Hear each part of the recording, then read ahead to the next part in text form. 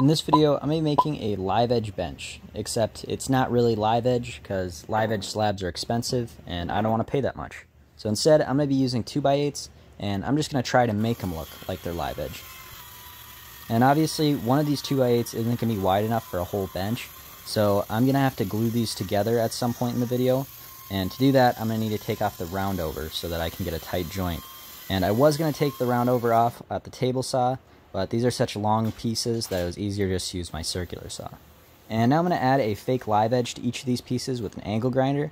And this is something that I've done before on my 5 gifts video from last year, that live edge step stool I made. But this time I'm going to be doing it a little bit different. I'm adding tape to the edge that I'm about to cut with the angle grinder.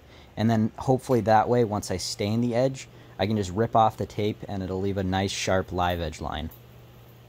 Also, as I'm carving in this edge, I'm paying attention to which way the blade direction is spinning, and then I'm readjusting so that the blade is always pushing in on the tape.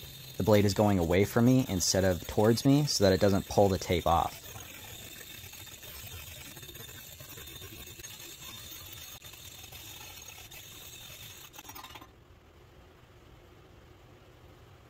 And now I'm going to stain that carved edge just so that it looks a little bit more like live edge. I'm using what I had on hand, which was this dark walnut gel stain, and I think it looks just a little bit off. It's a little too dark, I think. I maybe would have went with something just a tad lighter if I were to do this again, but it still turned out pretty good. And now before I carve in the edge on the other piece, I am just going to match up these boards and mark where I want the live edge on the other piece to be so that they match up once they get glued back together. Because, I don't know if I explained this earlier, I'm actually carving in the inside live edge right now because I want this bench to look like it's like cracked down the middle, if that makes sense.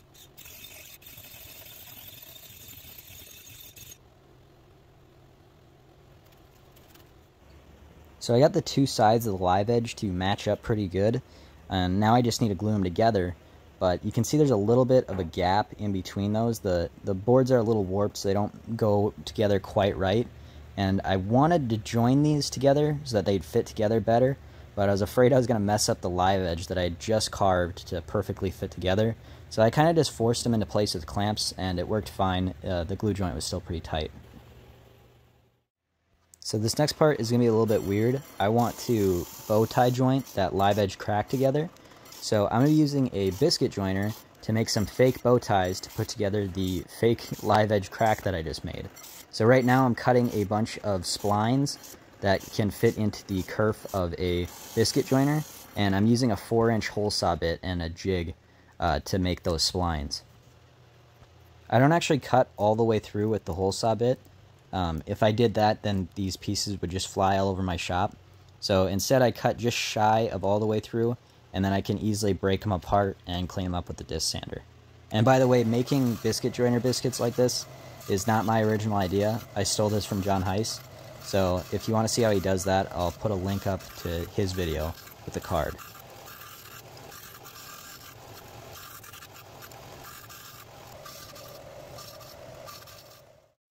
Now I need to make a jig for my biscuit joiner to make these fake bow ties. Or I guess they're not really bow ties, more like stitches. But anyways, first I'm going to set up a straight edge guide, and then I'm going to glue on a 15-degree block directly onto my biscuit joiner, and I'm going to ride that 15-degree block along the straight edge, and then I'm just going to cut a bunch of slots at 15 degrees going one way, and then 15 degrees going the other way to make like some crosses.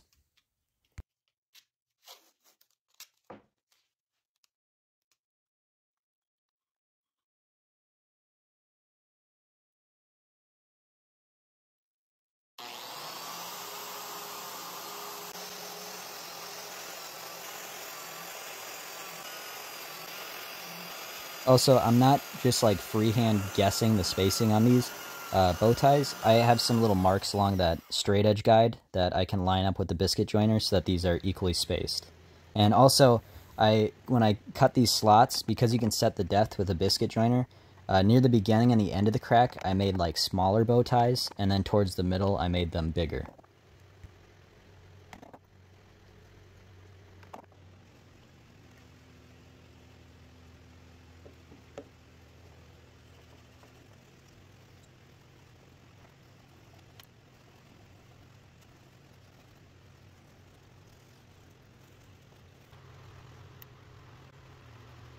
So once I cut and fill all those 15-degree blocks going one way, I'm going to flip my biscuit joiner over to the other side of that 15-degree block and cut the other half of each of those stitches.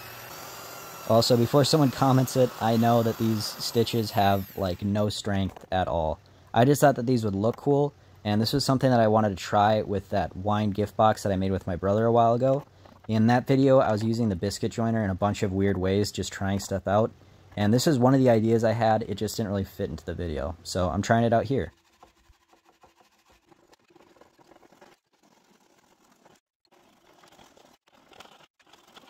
You'll probably notice an awkward space where I should have had another stitch there. And I left that gap there so that I can make a miter turn to make the legs of this bench.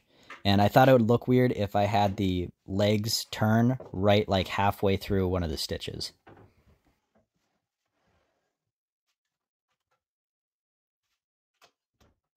So this is the part of the video where I try to burn my way through half this miter with a dull blade, and then filled my shop with smoke.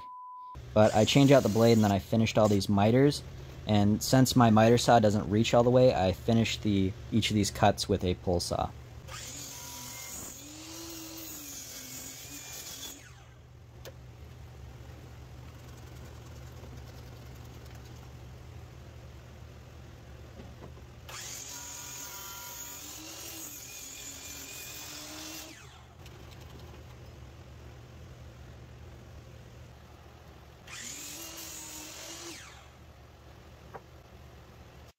Now I want to try another new thing with my biscuit joiner to join together these miters.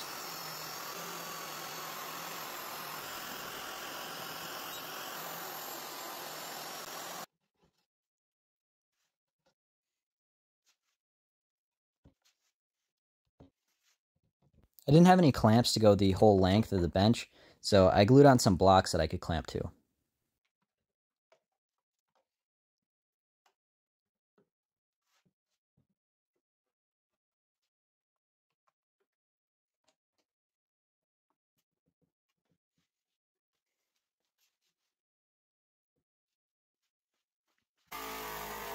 I want this live edge on the outside to look a little bit more wavy, and it would take a long time to take off that much material with just my angle grinder, so I'm going to start off with a jigsaw, then add tape, and then use my angle grinder.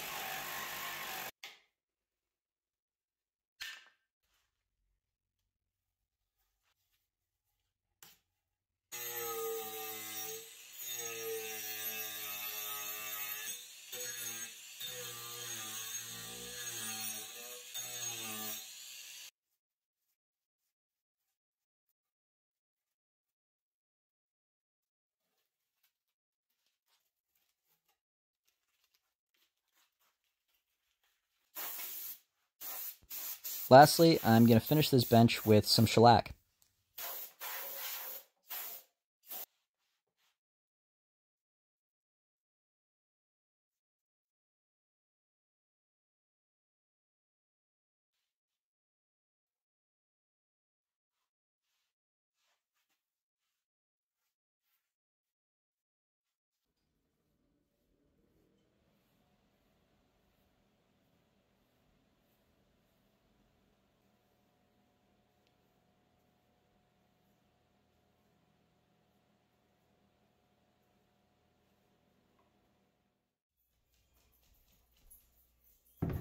I'm sure a lot of people are going to suggest that I add a bottom stretcher to connect the two legs, and that is something that I considered, but ultimately decided against, just because there's no racking and the bench is plenty strong on its own as is. But in the future, if it does start to rack or there's any instability, I guess I'll have to add one. But at the moment, I would prefer not to, because it doesn't really go with the design that I'm going for.